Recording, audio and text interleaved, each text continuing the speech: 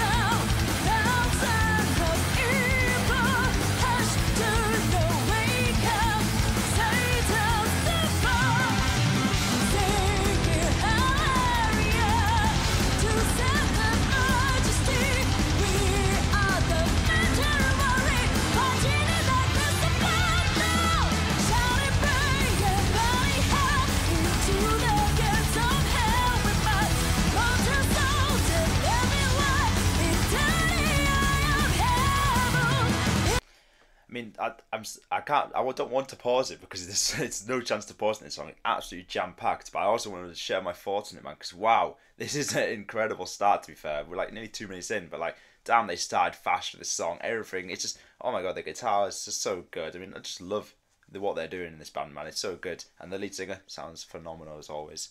Good.